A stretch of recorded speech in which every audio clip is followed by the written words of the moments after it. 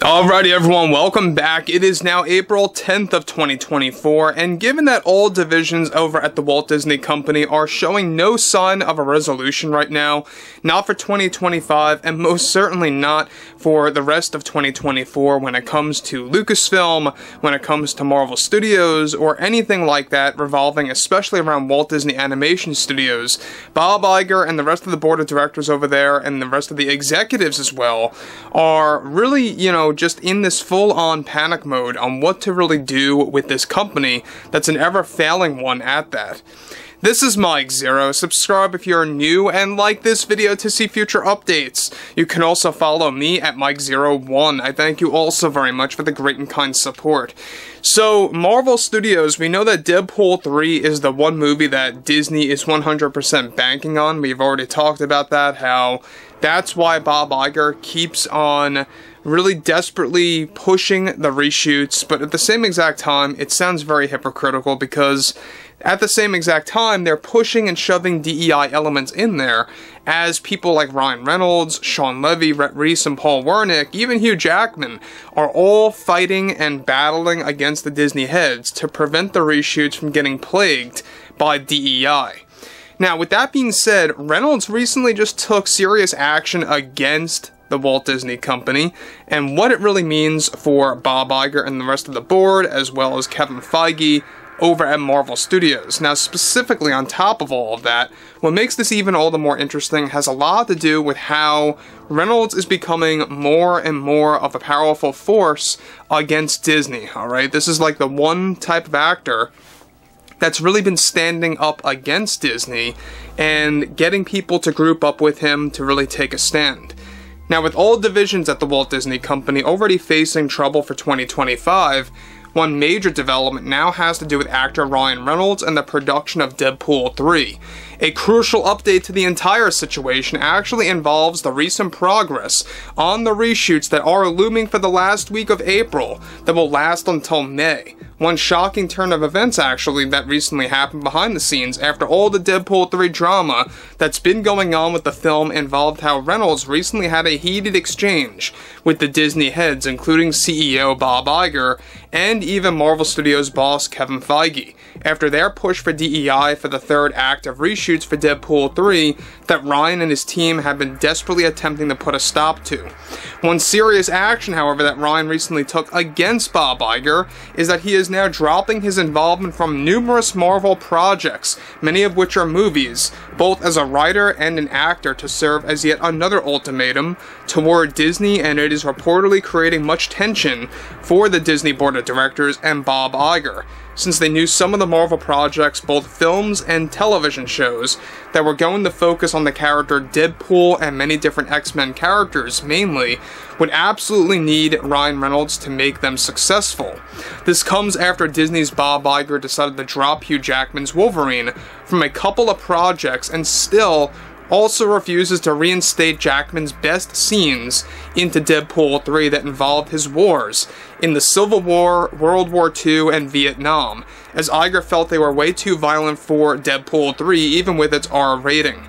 Now, Reynolds, of course, on top of everything here, Reynolds previous had a shocking 10-project deal with Marvel Studios. Combined, it was a mixture of films and TV shows. Reynolds reportedly just bailed out of 4 of those projects, 3 of which were films focused on the introduction of the X-Men and the Avengers in various ways and interactions that would be demonstrated by Marvel. Another reason why Reynolds bailed out of those projects is that Iger was shifting away from source material for some of the most beloved stories from the Marvel comics that were pushing the gender swapping and race swapping nonsense yet again.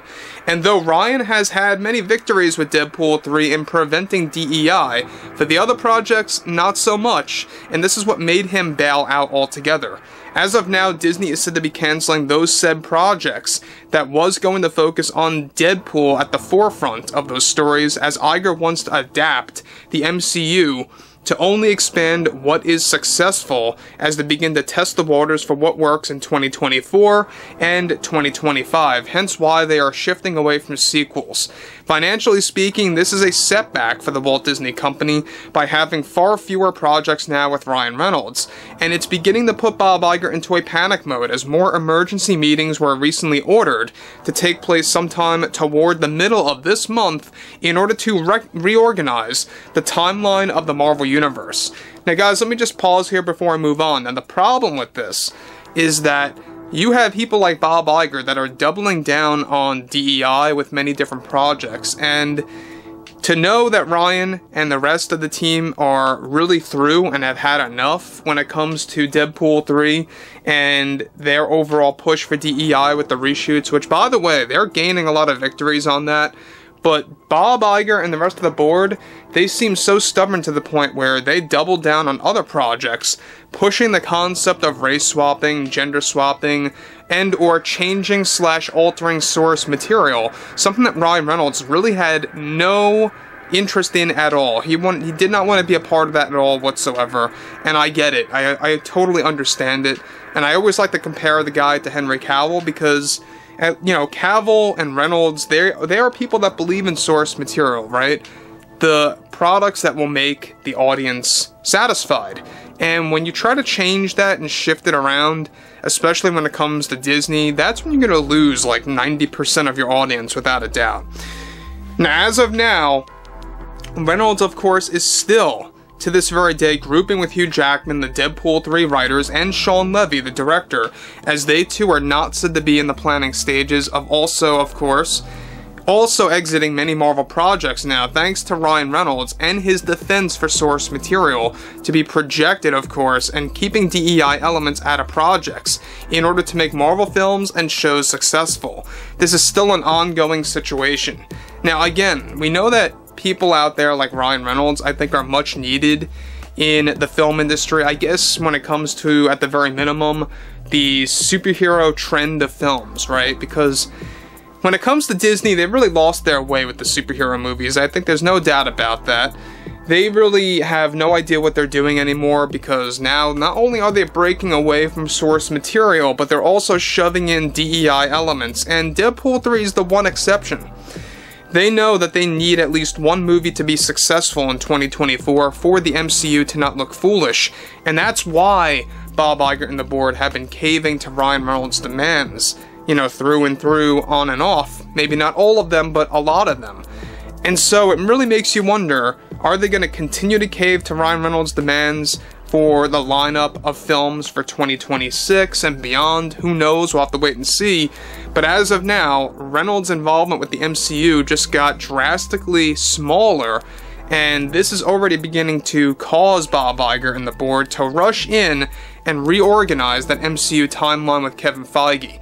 And about Kevin Feige, you know, he too is a part of the problem. It's not all Bob Iger, it's not just the board, it's also Kevin Feige. But let's be real, a lot of this stems from BlackRock, Vanguard, and State Street. Everyone needs to know about the top 3 shareholders that run the show over at the Walt Disney Company, funding all of the nonsense related to DEI and ESG. So anyways, guys, you know, drop a comment below, fill me in below in the comments what you all have to say about this, and if you guys did enjoy the content for today, make sure to drop a thumbs up on this video to support the channel, and I will catch you guys later.